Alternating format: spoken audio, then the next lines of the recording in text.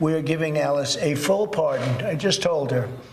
We didn't even discuss it. We just, you were out there, I saw you in the audience last night. And I asked the folks if you could bring Alice over. We're going to give a full pardon. We're going to do it right now. That means you have been fully pardoned. That's the ultimate thing that can happen. That means you can do whatever you want in life and just keep doing the great job you're doing.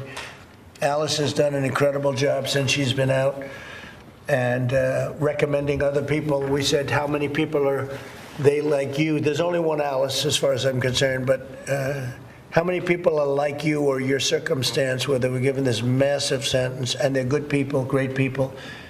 And she said, so many. They're in jail, so many. And she's looking for those people and she's recommending those people, and we've already done some that you know are good people, and they've done really well since they've been out. So we're taking Alice from a commutation to a full pardon, and I'm going to sign it right now, and we're very proud of Alice and the job you've done and what you represent. And Pastor Robert Jeffress, unrelated, but he was here, and we thought maybe I'll sign this, and then maybe you'd like to say a prayer. I'd love to.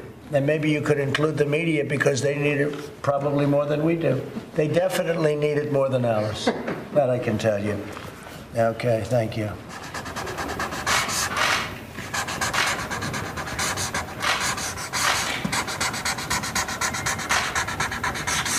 So Alice, it's a full pardon. It's been signed. You might want to keep that one. And here it is.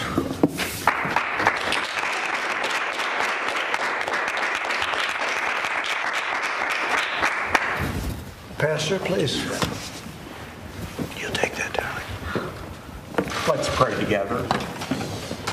Father, we thank you for the remarkable story of Alice Johnson, a strong believer in the Lord Jesus Christ whose life was filled with heartache and injustice. And yet, instead of becoming bitter, she chose to trust in you. She cried out to you for years, asking relief from the hurt that she was feeling. We thank you that you chose to answer her prayers to you through a great president named Donald Trump, a great leader who, yes, believes in law and order. He believes in justice, but he also believes in mercy.